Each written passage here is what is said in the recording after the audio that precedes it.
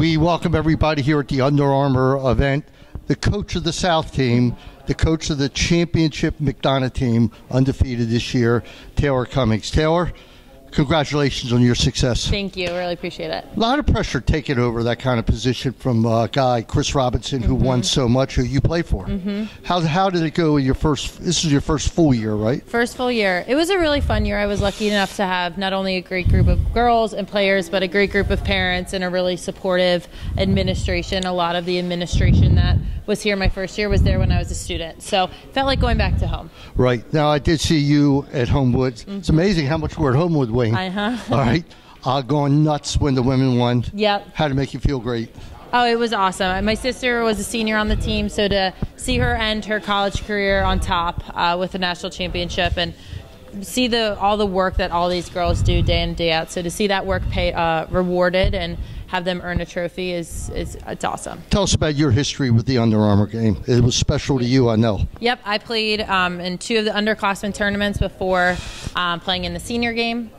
We were the first South team to win in a few years, so it was fun to be out here, and it's a really cool experience. You meet so many, not only of your teammates from different areas, but future rivals, future people that you're going to be playing against for the next 4 years, and there's a great sense of excitement for the future at this event. And I know the talent that's going to come through is going to be incredible. Talk about the kids from your team who are going to Maryland to continue that McDonough Maryland tradition. Yep, we have one McDonough to Maryland player in Emma Shedegg. She's on the US U19 team. She's an incredible kid. Will do great things at Maryland. Really excited to watch her and my other 2 McDonough kids that are here, Blair Puri and Julia Dorsey, continue their careers.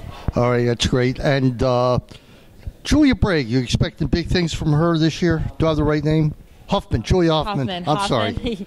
Yeah, I mean, this was a very senior-laden team of Maryland this past year, so there's a lot of openings, a lot of chances for Hoffman and the rest of the incoming class and last year's freshman class to really make a splash. So I think the Terps are going to be young, but that's not necessarily a bad thing. At the Jacklish Law Group, not only will you feel like a member of their family, you'll also receive unprecedented customer service. We love our clients, and you'll see that if you trust us at the Jacklish Law Group, the big dogs from the small firm, and we'll reward your trust. Call the big dogs today. Don't wait. Find us online at bigdogsmallfirm.com. Right, last question. As a winner of 3 Tewaaraton Awards, which is almost unbelievable, how'd you feel about Megan Taylor?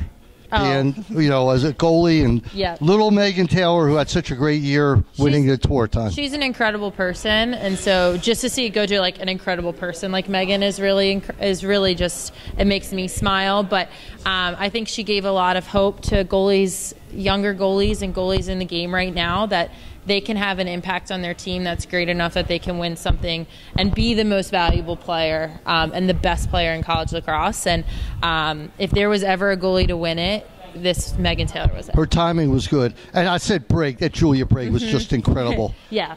Absolutely incredible. Great defender. Saw her growth from my senior year, her freshman year, to seeing her being a senior captain.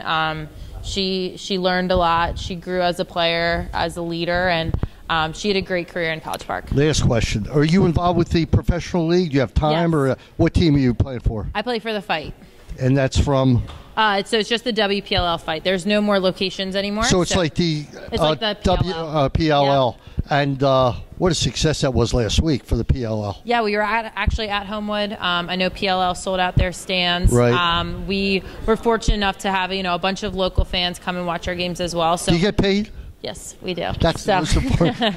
That's the most important thing. Anyway, good luck. It's an all-star game, but you got to get everybody in. But it's still competitive down the end. Yeah, I mean, you're always competitive. Yeah, you can't take the competitive drive out of these kids. So it's an all-star game, but it's always a good show. You got it. Thanks for coming on. Continued success. Thank you.